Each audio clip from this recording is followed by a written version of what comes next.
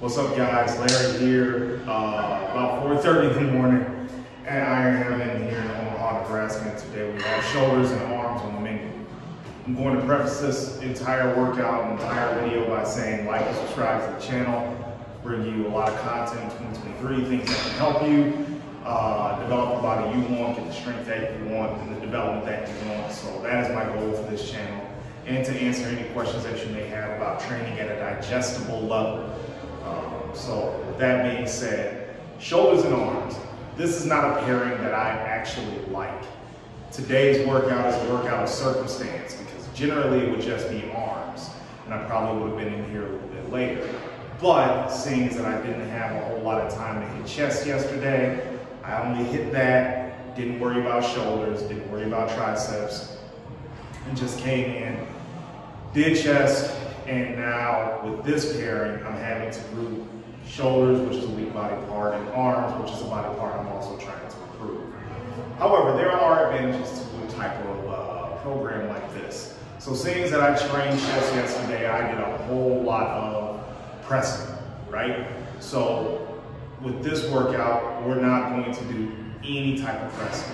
You're going to see a lot of laterals. You're going to see a couple of different variations. You're going to see some rear delts being hit. And we're going to do everything we can to build our shoulders up without putting anything over our head. So that's going to save rotator cuff health. It's not going to put a strain on our shoulders like we had on our shoulders yesterday. Then there's going to be some carryover over triceps. Even with yesterday's training, hitting a lot of tricep, with no direct work, they're good and ready to go, right? Now, I understand that that may not be what's good for everybody, but if you're going to use shoulders and arms, make sure that you plan it out and it's not a workout circumstance, okay? So, a couple of key things that you want to keep in mind when you're training your shoulders. Obviously, when we're doing a dumbbell lateral, which we'll do today, you want to try to get it as much over your head as possible, get a good contraction in the side delts.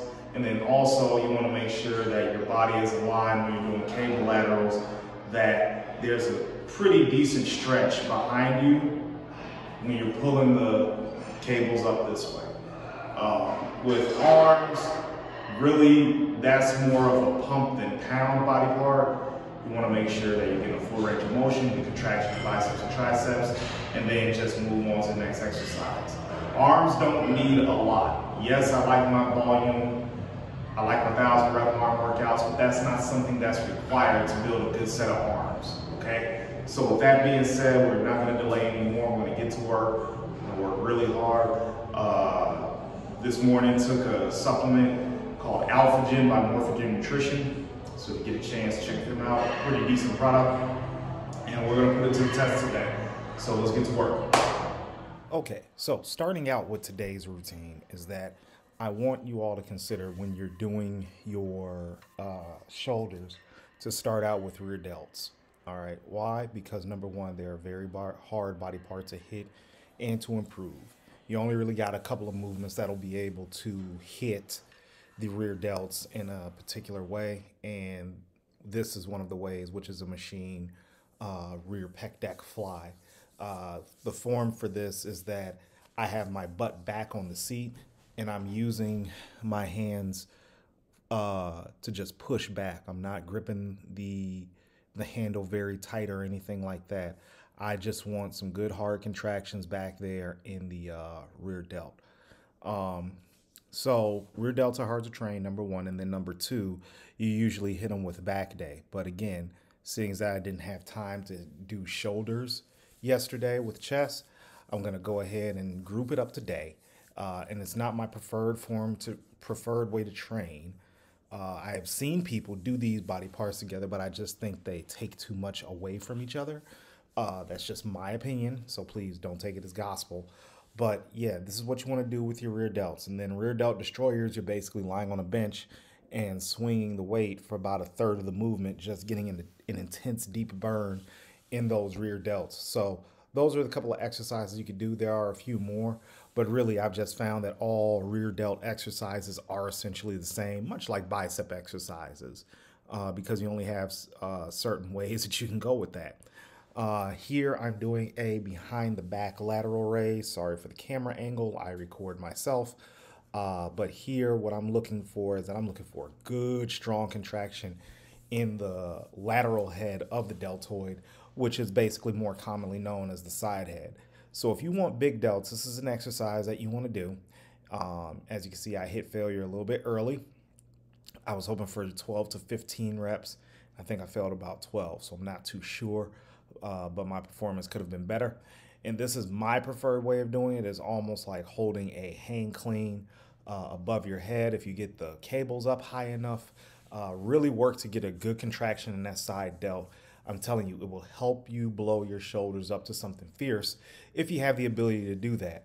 Again, this is my preferred delt exercise, so that's why I did it from behind the back and the front to illustrate how I piece together some of these sessions. Now, here is something I got flack over on Twitter. Somebody told me that, you don't raise it above 90 degrees. After that, it's just straight bone on bone, which is an absolute lie. But then that same person went ahead and posted up something about Joel Seedman, and I immediately disregarded that question as I can't even think of an adjective right now, so we're not going to get into it. But in any event, these range of motion laterals are crazy. What I had initially wanted to do is I wanted to do a superset where I was doing a side lateral raise, quote unquote, for about a third of the movement, and then drop the weight, pick up 20, 25-pound dumbbells, and then just go for broke on the super ROM laterals. So here today, I got a really strong pump thanks to the pre-workout Alphagen. Had about 6 to 8 grams of citrulline in there, so that worked out real well.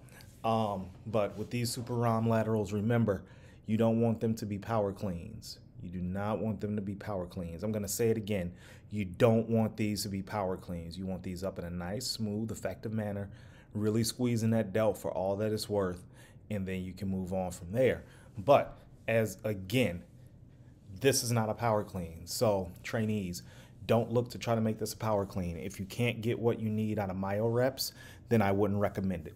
Now here is a special from hypertrophy coach Lee Labrada, but kind of done with the dismay of Milo Sarcev. He doesn't like this exercise particularly too much because we got the blowfish face. But in any event, really just wanted to work up to get blood into my muscle, so I wasn't too worried about it here. The only thing that makes me alarmed is the size of my arms because they're small. So I need to fix that, and I need to fix that fast because there's a lot of people out here rolling on 20s that shouldn't be rolling on 20s. But I digress. I do got biceps a little bit later in this video, so maybe I can redeem myself, or I doubt it. It's me that we're talking about. Another set here. So the weight wasn't too heavy. It was something that I'm accustomed to. And with that being said, this is one of the exercises that I feel I can do for a long time and get the greatest strength to fatigue ratio, because I could do these all day, not all day, every day, and not get worn out, fatigued like I would a close barbell bench press. So something to keep in mind while you're doing your triceps is that you don't necessarily need close grip tricep press to work the tricep. You just need something that's going to provide you an extension and contraction and a pause. This is a good machine for all three of those phases. That is the Lawmaker Nitro machine. So I like doing this particular one is because I don't really have to get up and peel plates off like I would the hammer strength one. Also, it gives you the opportunity to do a lot of metabolic work on here because you could drop set very, very easily. As you can see, the stack is in close proximity to my hand. So if you have a machine like this or a variation of it, I would recommend that you use it because, I mean, I would if I could, to be honest with you. But if you, like I said, if you have a machine like this, I encourage you to use it. Or even if you just have a hammer machine, don't go so heavy where it's working your chest. The beauty about this is that it leans you forward a little bit, so all you're doing is working your triceps. So just a couple of things, keep that in mind. Also, normally I follow up with an extension to really stretch the triceps out, But today I just made this my final exercise, and I'm finishing off with a nasty drop set. So guys, just make sure that you're working through a full range of motion with these. Also, don't go so low where your chest starts to stretch. I did train my chest yesterday, which is Thursday as of this recording, and you know, I stopped where I felt my chest was about to really stretch out because I just needed this to be a good tricep workout. And that was it for tricep dips. So normally what you're about to see is I would do this on the machine. I'm still doing it on the machine, but I'm doing a single arm. So this is an old school exercise, one arm dumbbell or cable extensions. I felt the cable all the way throughout the movement. Plus my shoulder wasn't hurting too bad where I could do this along with my elbow. So did about 4 sets here just to really stretch the tricep out and, you know, get some additional stimulation for that. So pretty simple, guys. I also use the same handles, which were the hypertrophy coach handles that he sells on his website for this movement. So if you get a chance to try those out, guys, try those out. Moving on to biceps, kicking it off with some cable hammer curls. Dumbbell spot was kind of crowded, so I just opted with cables, constant tension throughout. Really just trying to keep the rep range in the medium rep range. Push close to failure, but not too. And just wanted to get in a little bit of extra volume for the biceps, as I had pull day earlier this week and I did slam biceps for about 6 sets. So another 6 sets, 3 sets here and 3 sets on the next exercise will round us out really well. To be quite honest with you, I have to do more forearm work. I think everybody could use more forearm work. It actually gives the appearance of the biceps being pushed up. It doesn't actually push up the bicep like we've been taught by a lot of old schoolers, but it gives a great visual aspect to nice rounded, peaked, quote unquote, up biceps. So this is probably going to be a start. This mesocycle is ending, so I'm going to restart, reset, and look at some exercise selection this weekend as I continue to close out this mesocycle. Next exercise is my favorite. It is the Nautilus curl. Very similar to what Dorian Yates did back in the day with the plate loaded Nautilus. However, this is a selectorized equipment, or selectorized piece by Nautilus rather, and it's just one that I really enjoy. You can get a really strong contraction. Not really one for the stretch, for the simple fact that it just hyperextends the elbow. So in any event, guys, thanks for watching. Y'all have a great day. Please like and subscribe to the channel. If you have any questions, please let me know and I'll be happy to answer them. Until then, y'all have a great day.